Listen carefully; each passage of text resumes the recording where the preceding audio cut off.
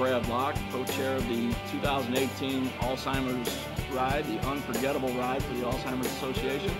I co-chair this with Ted Gillespie, and I'm here today with Tom Baker.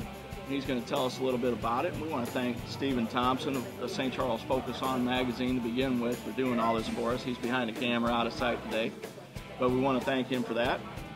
Just wanted to go over the stops and the times for registration and kickoff. Registration is from 10 to noon. Kickstand's up at noon. Then we head out from Big St. Charles Motorsports. We head to Hot Shots in Wentzville.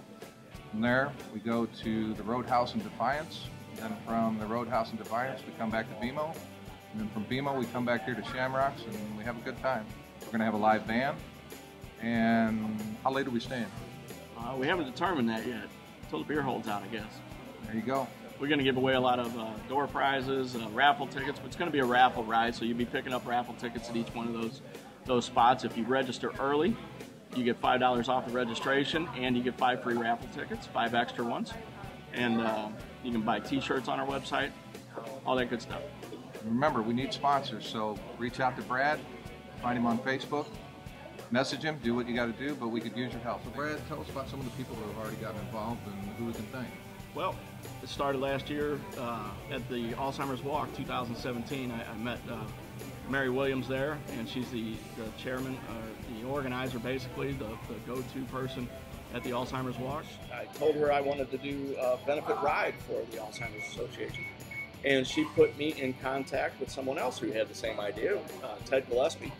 And Ted has been an integral part of this. He's done the website, he's done the Facebook page, he's done all kinds of stuff. And from then it's just mushroomed, and you've come on in the last month or so. We've got several other people involved. Some of the main players in here, it's Kyle here at Shamrocks, this wonderful place. He's let us use this place for our after party, our final destination point. Dave over at BMO's, he's graciously allowed us to come through his parking lot and pick up and set up raffle tickets there, and there's just been a lot of people that have just come together, and this started out as a little bitty idea, and now it's just grown into this. We were expecting 50 bikes at first, and I'd be tickled pink if I'd be doing backflips if we had 100.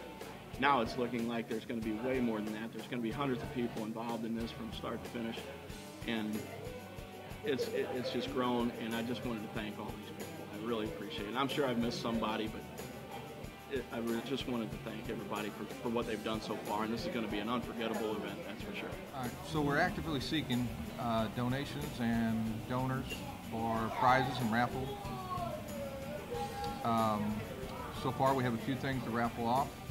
We're looking for more small business owners, anybody that's interested. Brad, can you tell us exactly what we're looking for? Well, this is a motorcycle ride, so we're looking for stuff that motorcyclists would like, pretty much anything. So what we're looking for is maybe some gift cards, nice gift cards to restaurants, local area restaurants, anything motorcycle related, jackets maybe, something like that. Brad, I don't know a whole lot about Alzheimer's.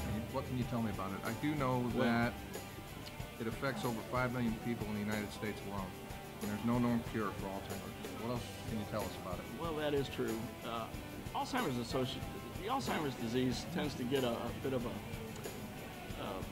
rap as an old person's disease, and while it does hit a lot of elderly people, it affects the families of all ages. You know, to think that your mom or dad wouldn't know you, or the grandkids. Grandma and grandpa wouldn't know the grandkids, and things like that. It's really tough on the families. So people think that it's kind of a normal progression about getting old. But it's really not normal. It's not a normal progression. It's really toughest on the families, and like other diseases like cancer strikes people of all age groups. Well, this kind of does too, because it affects all age groups in the family. The person with the Alzheimer's doesn't really know how it affects people, but that is the long and short of it. It's really hard on the families. So basically, what type of support does the Alzheimer's Foundation help with? Well, it helps from A to Z. The Alzheimer's Foundation, it gives general support to the families, and it funds research. We need to find research because there is no cure. Nobody gets out of this alive.